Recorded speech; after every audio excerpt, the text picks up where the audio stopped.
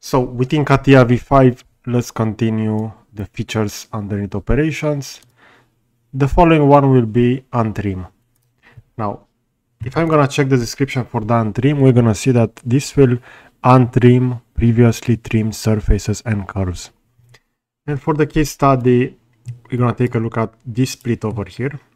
So if I will have this split deactivated, this is the initial surface over here, and this has been splitted using a spline, and the spline will be located over here in the middle. Now, if you don't want to just activate and deactivate features, you can use features such as untrimming in order to restore previous elements.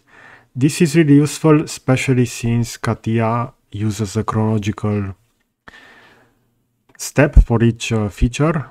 Therefore, if you have a split over here and afterwards you will start working on the part, it will be quite hard to have this deactivated and still maintain all the feature afterwards. And this is when untrimming can be useful. So let's see the functionality for the untrimming. We're gonna see that over here within the dialog box there are quite a few elements that can be added. So we have the possibility to do a selection over here.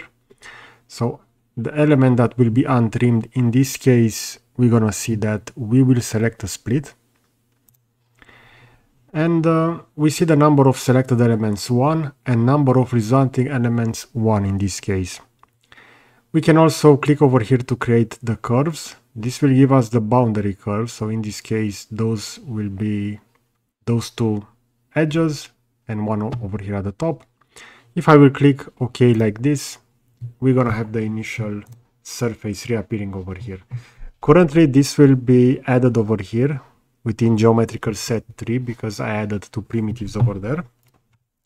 But if I will undo that, or I will just delete the last trim part, I will right click on the geometrical set 2, define in work object. Now CATIA will add the untrim over here. So this is why it's important to work with geometrical sets, since you can manage those better.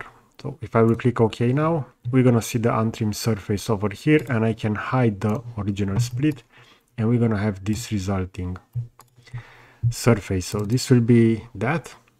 We can also change over here to also create the curves. So I will change that, click OK. And with that set, we're gonna have curve 1, which will be this segment over here, curve 2 on the other side, and curve 3 over here at the top.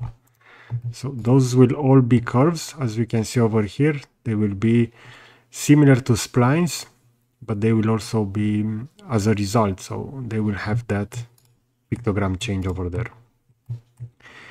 Now, if you recall from my previous video regarding how to split in CATIA, we had this case study over here. If I will center the graph, we're gonna see a lot of sketches on top of an extrude. So this will be the rectangle that has been afterwards extruded, and we're gonna have all of those. So if I will click that, in this case, since this has been extruded, it was not actually a rectangle, but a line. So we see that over here. Now I can do that split again over here. So I will go for split, and I want this to be splitted with those. If I will click OK, we're gonna have the split over here. So this will be again added to a different section over here, a geometrical set, but we can change that with right click defining work object, but it won't matter for now. What is interesting is the fact that untrim, I can select this, and we're gonna see that we receive a warning. So the underlying geometry is infinite. Complete untrim could not be performed.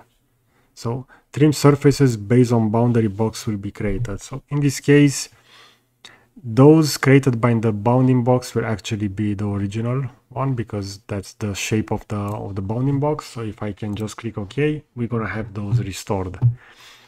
So over here I use untrim on a split, but within this part over here, if I will select this, we're gonna see that this will actually be a translated surface over here. So we won't have that history added over here. And if I will click on untrim, I can select it, but take a look at the selection, because if I will select this face over here and I will click OK, the resulting untrim mesh will have all of those faces filled. So both those two in the middle, but also the sides, they will be recreated to their bounding box, so similar to the previous example. But if over here for selected elements I will select, let me just cancel that and make it again in order to select differently. So untrim, I want this element, and I will also select over here this spline. That will be highlighted in red. And now if I will click OK, we're gonna see that only that will actually be untrimmed over here. I can do the same for interior profiles, so I can select that. I will click OK, even though only half of that circle will be selected in red when the trimming will be done. So untrimming, we're gonna have that field. And later we can enter that and we can add additional elements to that selection. But as we can see over here, if I will just swap that, we're also gonna have to position it over here. So within the element list, make sure that you're gonna have multiple elements added if you want them all to be within the same untrim over here. Or I can just delete that and I can recreate this. And for example, I want that, and we see those have been added over here, but only the last one. So I need to go over here and do that selection. So number of selected elements 3, we have the two sides and this filling in the middle. If I will click OK, we're gonna have those filled in. Now regarding untrim, keep in mind that there are some limitations for that. I have prepared over here geometrical set where I created two subdivision surfaces within Imagine and Shape. And if I will have those splitted, for example, I want to cut the pyramid using the sphere. If I will click OK, I will hide that subdivision and the resulting surface will look like this. So something like, let's say, the Eiffel Tower. We have that, and if I will go and I say that I want to have this untrimmed, I will click Create Curves, I will click OK. We're going to see that in this case, one or more elements could not be untrimmed because the geometry was not shared by every cell. You should use the assembly command on them or extract the faces to be untrimmed before entering the untrim.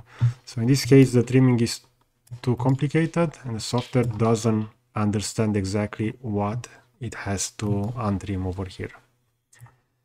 If I will go over here within this, and if I will choose the other side, it will look like this.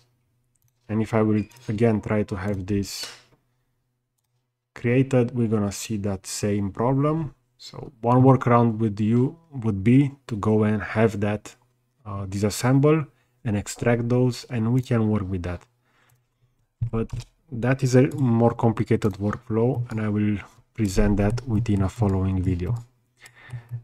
Now, regarding untrimming, keep in mind that you can use it on split, but the same feature over here under the generative shade design will also work with freestyle. We're gonna have the split over here, so break surface or curve. So it will also work with this, as the functionality of this feature is quite similar to the standard split, which is the most common one. Okay, so I hope you enjoyed this kind of content.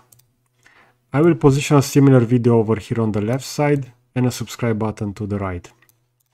Also, consider to check my playlist for more CATIA V5 tips and tricks. So that's it. Thanks for watching.